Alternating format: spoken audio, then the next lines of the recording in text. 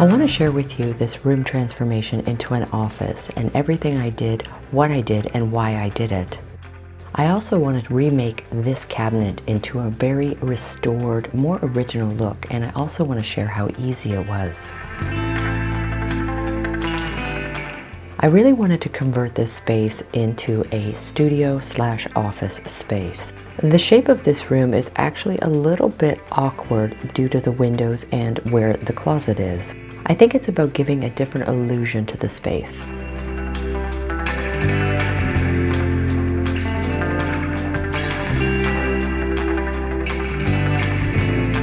This is a Craig cross-cut station, and it is super handy to make the cuts that we need to get started.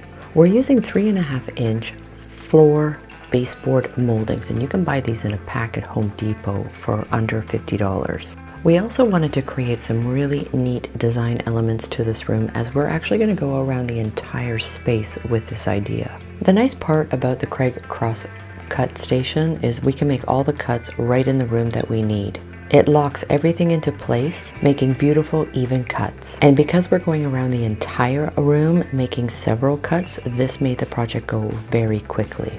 So these baseboards are very basic, but I really wanted to create a design element that would actually just add a little bit more style to this Board Batten kind of look.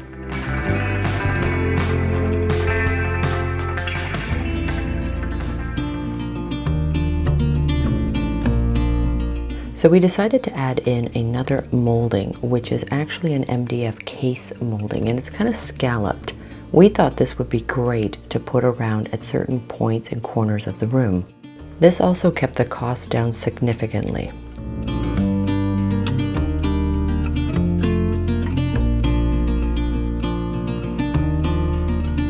So the case molding that's scalloped, what we've decided to do is go around to the corner elements of the room. So door frames, closet, windows, and we're going to add that, as well as we're also going to be adding in some block moldings as well. We had to make a couple of cuts to accommodate the electrical, which we did with a jigsaw.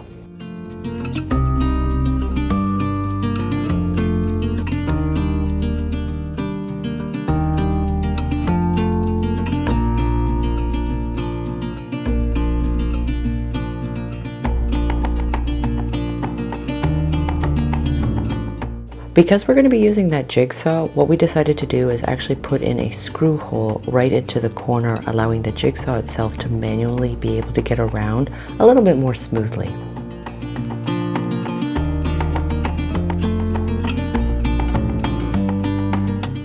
Using the electrical plate is perfect to create your perfect measurements. This way you can make even cuts. Using normal nails, we're just going to use those on the back of all of the boards that we've cut. Once we've glued the back of the board, we'll go around and actually add in nails to the top, middle, and bottom. This way they won't bow. You honestly need no fancy tools in order to acquire this style. As long as you have a miter box, you can manually do your cuts. And as far as nailing, you don't need an electric nail gun like we have. You can do it just manually with your nails and a hammer. But the power tools do make things go a little bit faster. Because of the shape of this room, I've actually had difficulty trying to style it with furnishings or how I wanted to actually utilize the space. So I figured by the visual element of how we create the space. So I really felt with the Board Batten and adding a little bit more visual interest with it and going all the way around the room, this was really going to elevate the space and make it feel a lot taller. I also wanted to create a really good light reflection. So I figured by creating a little bit more than half of the wall space with really light tone, as well as the visual interest, this will really help with the next steps I want to get into. I think one of the biggest things I had as a drawback with this room is where the windows are placed. They're both very small and they're kind of cornered off into one corner of the room. And as far as placement as a bed or where I was going to use to make this even a spare room, it never seemed to work with the furnishings I had. So I really felt that this would be perfect to make for an office and studio space. Since I've started making videos, I've always battled lighting. I'm very conscious about making sure there's lots of natural daylight. But if you buy the right light sourcing systems, you can actually create something even better than natural daylight. So that's what I decided to do with this space. I am so appreciative of all the teamwork we have.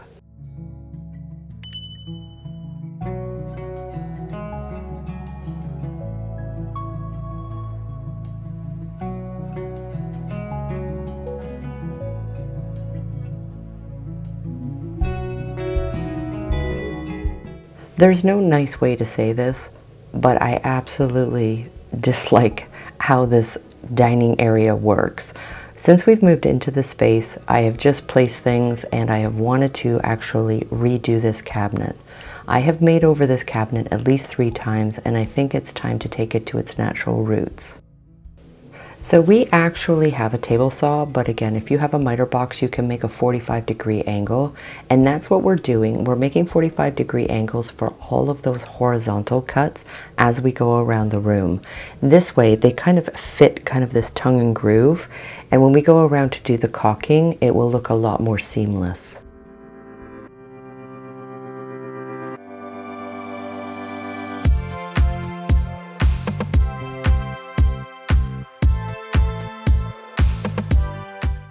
I admit, as we got into this project, I started to have a little bit of a panic thinking if this was the right way to go with the room.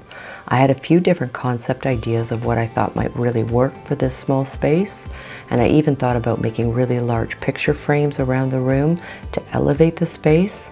But as I got more into it and I saw it coming together, I started to realize that once I get the paint down, I think it's really going to work.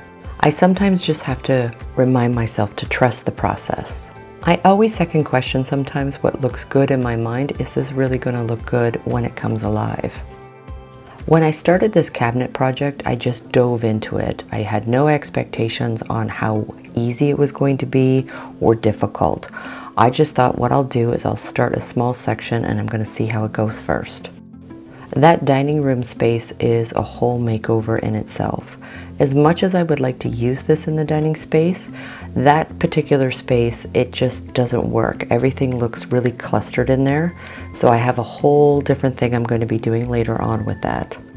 I've got layers of chalk paint plus the original wood stain.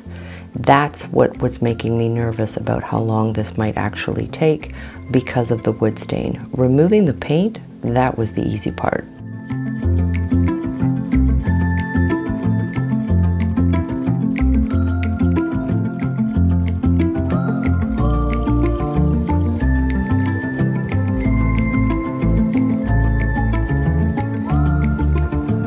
It was really helpful that Ryan and I were able to work as a team to get the room actually completed. So we worked on that during the day, and at night actually is when I worked on the actual cabinet. I've removed chalk paint on furniture before and it's actually really easy. It was the stain that was my concern. But as you can see in this space, it's just really narrow. So I think having this cabinet in the office is going to be great. And I think Gabriel wants to help. So I started everything with the sanding with a 60 grit sandpaper. And actually I had refinished a desk last week for this makeover for the office studio space. And a lot of people I had actually asked and left comments regarding why I don't use furniture stripper. And I'll explain why in a minute.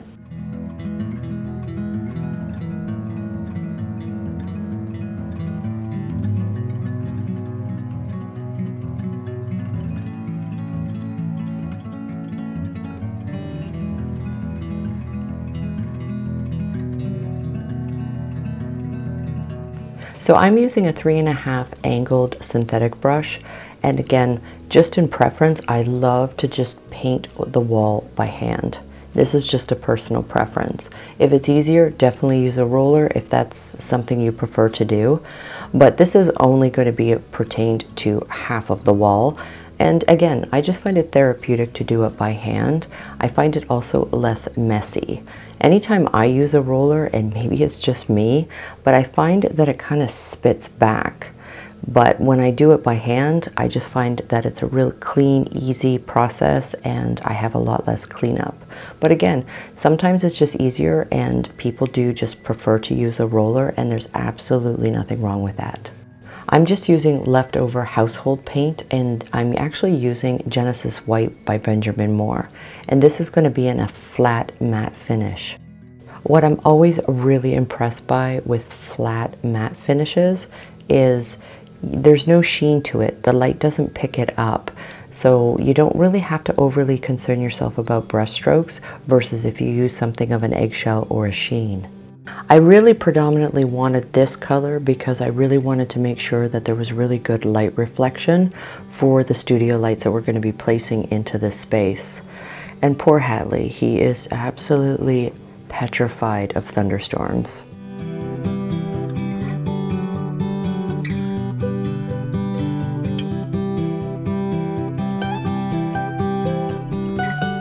I caulked all the seams around all of the trim that we put up, and I gave the room 2 full coats, waiting for each coat to dry.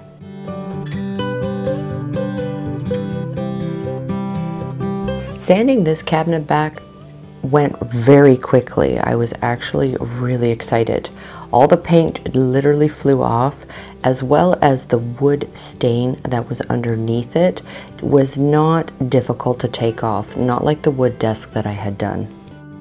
So I worked on the cabinet in the evening / nighttime, and then I finished off the room during the day. So just finishing off that second coat after the first one was dry, everything came exactly how I imagined it. One thing about sanding is you will have to swap out your sanding discs quite frequently. I'm still using the 60 grit to get all of the paint and the stain off the wood. But I was pleasantly surprised again how fast everything was coming off. It literally flew off, and it took literally a fraction of the time versus the desk that I did last week. So I just kept going with it, and it kept me motivated to get the whole project completed. Because chalk paint is a water-based paint, it actually literally sits on the surface of the wood. It's not something that sits deep in the wood, so removing any type of chalk paints is actually really easy. It doesn't harm the wood. It's a great way to upcycle and restyle furniture, but if you want to take it off, it's really easy. Oil-based paints and latex paints is a completely different conversation. I'm using a little rotary tool called a Dremel, and it comes with a whole case of different tips and heads to it. So going around with all of that little tiny detail, it really helps. I'm also using a 1.5 inch belt sander. So I'm really grateful to have these kind of tools, and I'm going to leave those in my description box below. They're not that expensive, and when you really want to go around and refinish some of your old heirlooms, they're really handy to have. One key caution when it comes to sanding is to make sure that your sander is moving all the time. Try not to hold it in a certain spot, or it's going to create kind of these swirl marks on the wood once you actually get the finish off. So keeping it moving at all times is pretty important. The other thing is not to fatigue your hand out. So again, just really important to lightly hold and let the sander do the work. If there's added groove details to any furniture pieces, you can always just fold the disc sanders and you'll be able to get right in there to remove any excess paint or stain. These are some of the heads that come with the Dremel, and again, it just really helps with trying to get into that smaller detail without making gouges into the wood.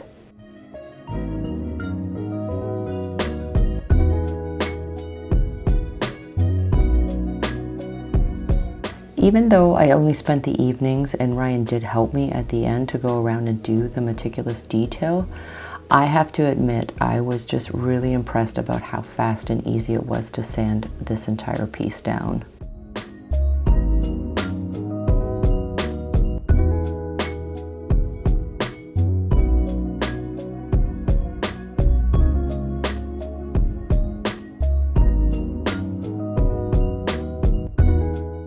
Atlee has decided to fully make claim that this is his room now. I think it's the attraction to the wool carpet. I would really like to be able to have a space that's very professional and a place that I feel really comfortable that I can just sit down. It's versatile. I can change out the style and background, but be able to be a lot more communicative on my videos and have a little bit more talk time throughout my DIY adventures.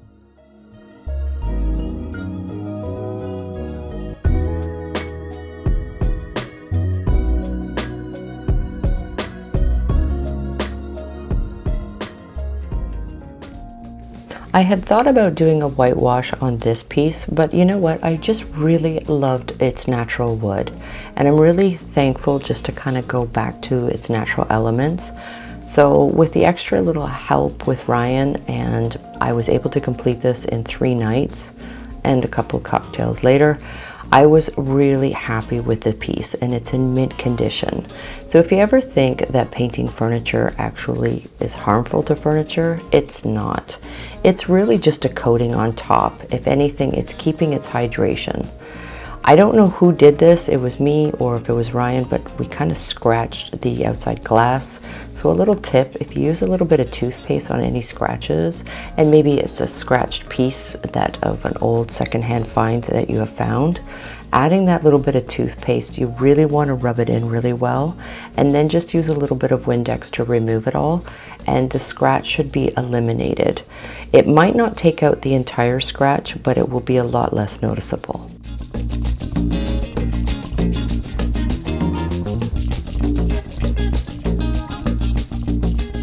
So a few ciders later, I think Ryan and I just decided we wanted to have some fun with what all these lights can do. But really what we're trying to do is create an environment where it's going to actually look more like natural light. So you really have to understand the versatility of what professional lights are able to do. So we just played around and had some fun with it. Going back to the rotary tool, the Dremel, and just going around and doing a little bit more detailed sanding just to get into those little crevices. It can be a little bit of a patient tester, I'm not gonna lie, but I think for the overall end result, it's totally worth it.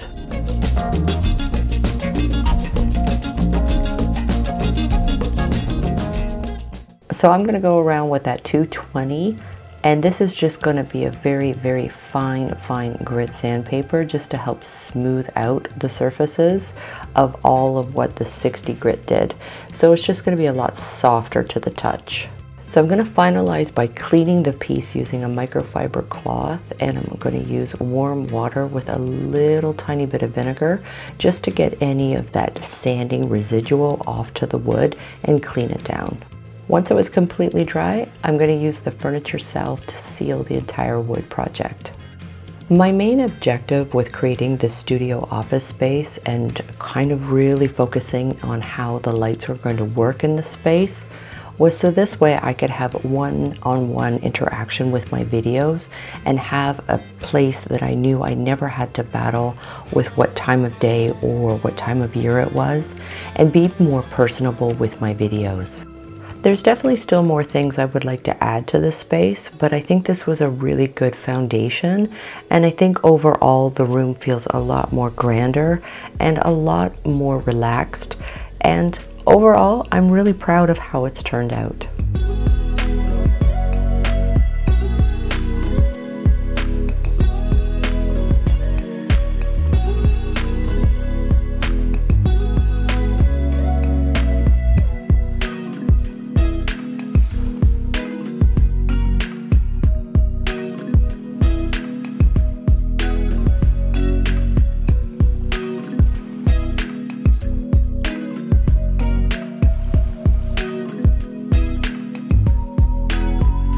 Thank you so much for joining me in this week's video. I have so many more fun DIYs to share with you soon.